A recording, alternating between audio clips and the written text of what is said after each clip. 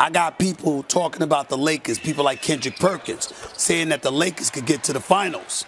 And then I got others saying the Clippers. What do you say to that, Snoop Dogg?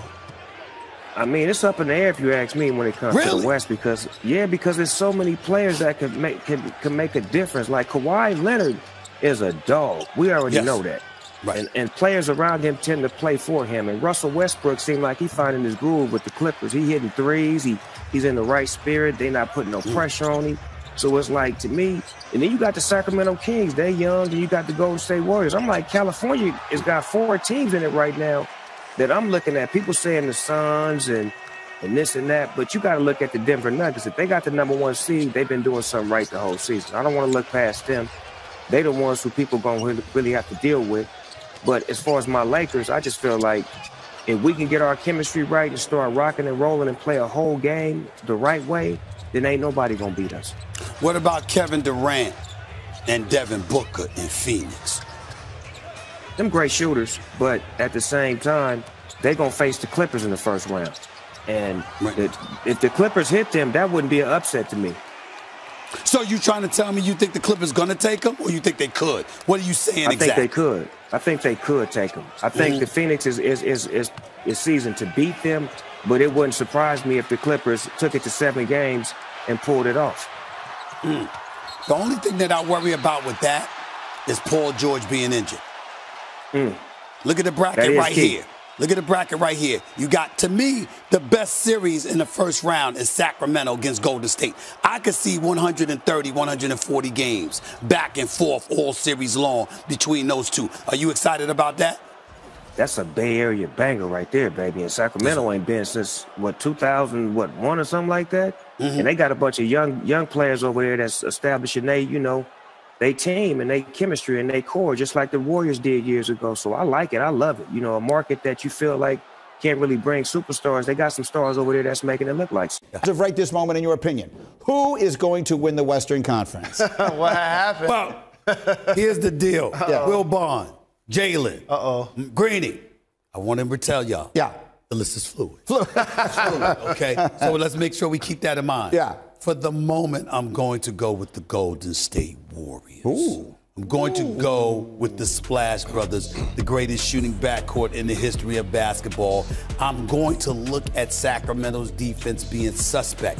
And the fact that that defense is suspect, Andrew Wiggins will be able to get into his groove quicker than he would be able to get into against a more defensive-minded team. I think that ultimately helps them along the way as the playoffs progress, along with their experience with Draymond and Looney. I'm going to go with the Golden State Warriors for the moment. But again, the list is fluid. That's one vote for Golden State. Michael Wilbon, who's winning the West? Well, you can see where I'm sitting, of course, here in Arizona, in Scottsdale. I got some javelina. I got some coyotes, maybe a mountain lion or two, waiting for Stephen A. to get out here.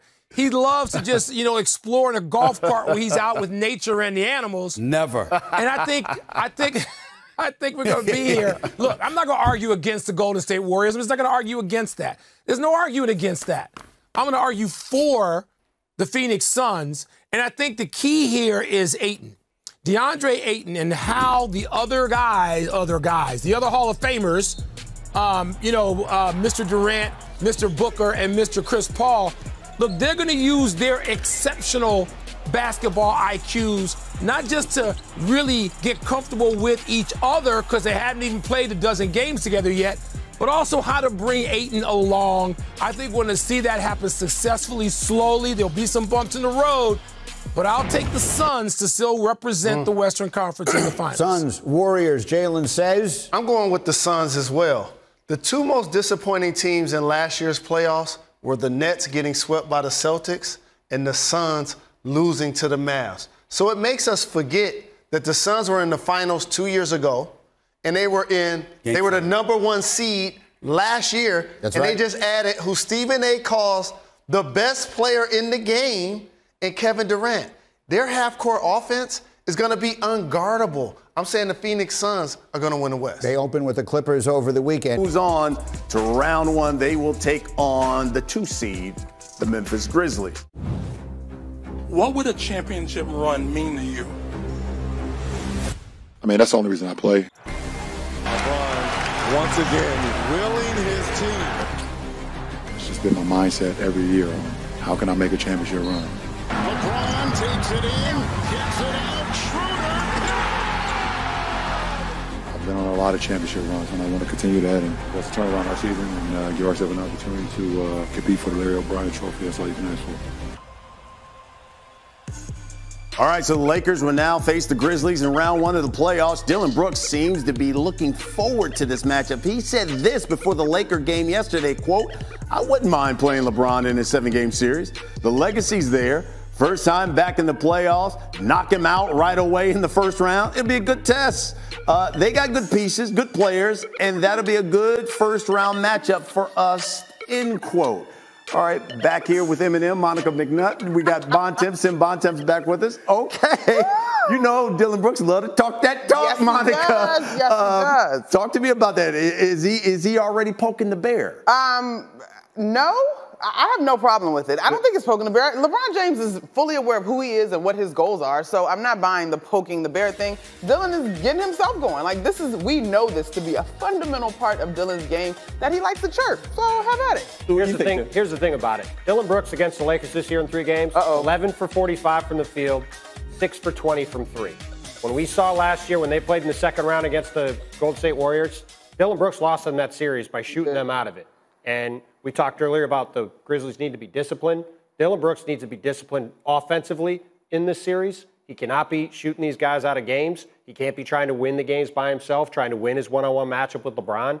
This series, I can't repeat it enough. It comes down to discipline for the Grizzlies. If the Grizzlies are disciplined at both ends of the court, Memphis absolutely should win this series. But if they're not, that's when the Lakers have a chance. 100%. You know, the interesting thing is that the Lakers will go into this series as the underdog. So if that's the case, could you see the Lakers and LeBron pulling off the upset? Well, they can pull off the upset. It's funny you say that. They are the 7th seed. They were in the play-in tournament. They should be the underdog in the series, right? We talk about them like they're going to walk to the championship, but there's a reason they were the 7th seed.